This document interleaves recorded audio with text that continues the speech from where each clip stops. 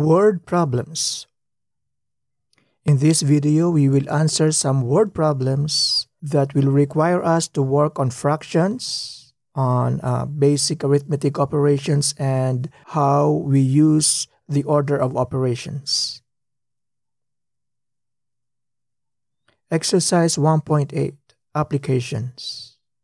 Two landscapers are working on the front garden of a hotel. In one day, the first landscaper finished 2/5 of the job. The second finished 1/3 of the job. How much of the job is not yet done? Let us say this polygon represents the front garden of the hotel. So the first landscaper finished 2/5 of the job. The second landscaper finished 1/3 of the job. So the part of the job that is not yet done is this one. What is the value of x? So the value of x is equal to 1 whole minus the sum of 2/5 and 1/3. So we will take away 2/5 and 1/3 from 1 whole, and that is the part of the job that is not yet done.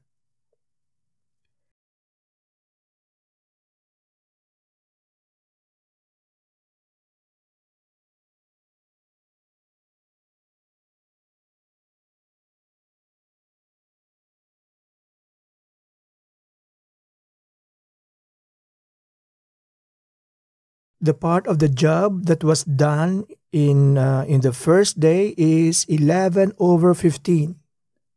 So we will remove that from 1.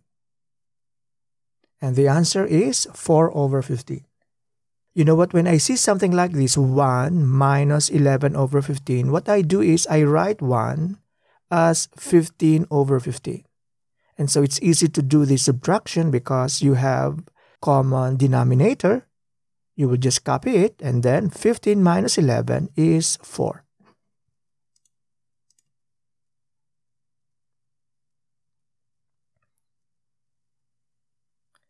The outer diameter of a pipe is 4 and 4/7 centimeters long. The wall's thickness is 1/3 centimeter thick. Find the inside diameter of the pipe. So let's say, for example, this is the cross-section of the pipe. We are looking into the pipe. The diameter is this one.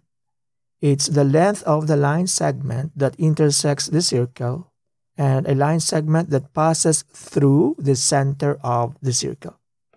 And this is 4 and 4/7 centimeters long. The thickness of this pipe is 1/3 centimeter. Find the inside diameter of the pipe. So this is the length that we must look for. That is the inside diameter of the pipe. So how do we get that? How do we get this inside diameter? So what we shall do is we will take away 1/3 from the length of the outer diameter. But usually that is where most students get it wrong, okay? Because you will not just take away 1/3, okay? You will take away 2 1/3. X is equal to the length of the outer diameter minus 2 times the thickness of the pipe. And 2 times 1/3 centimeter is just 2/3 centimeters. Okay, so let us work on this subtraction. So we can write 4 and 4/7 as 32/7. And where did 32/7 come from? It came from this. 7 times 4 is 28, plus 4 is 32. Okay, so how do we simplify this? So the LCD here is 21. You know, some students would do it this way. They already know it's 21. And so 21 divided by 7 is 3 times 32. That's fine. That's fine. You can do it in that way. But me, I prefer to do it this way. Okay? So I know that the LCD is 21. So I will have to multiply. I have to multiply this by 3/3. That's just 1. Okay? We have a common denominator, 21, so it's going to be 96 minus 14 over 21. And 96 minus 14 is 82.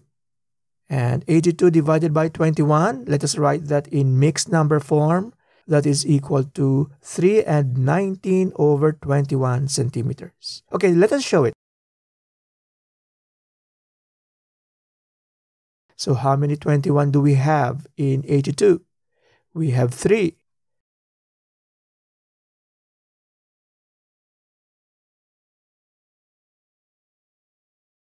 So this is equal to 3 and 19 over 21.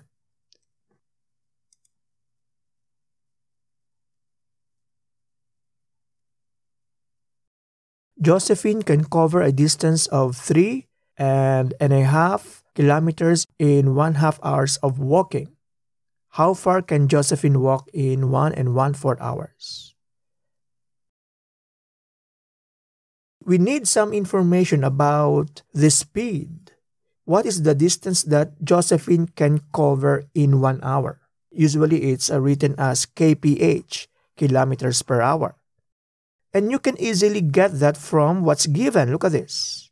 So Josephine can walk a distance of 3.5 kilometers in 1/2 hour of walking.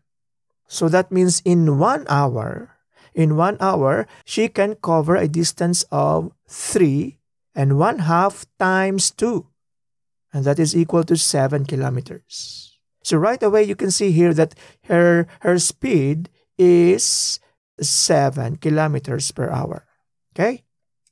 But let us show that. Let us show that using fractions. So the speed is equal to what she can cover divided by the length of time that she took to cover the distance. Okay? So d over t. So it's going to be 3.5 kilometers divided by 1/2 hour.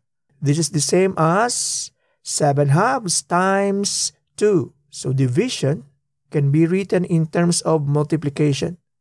But you will multiply it by the reciprocal of your divisor. The reciprocal of 1/2 is 2. So 2 divided by 2 is 1. So we are left with 7 kilometers per hour. So how far can Josephine walk in 1 1/4 hours?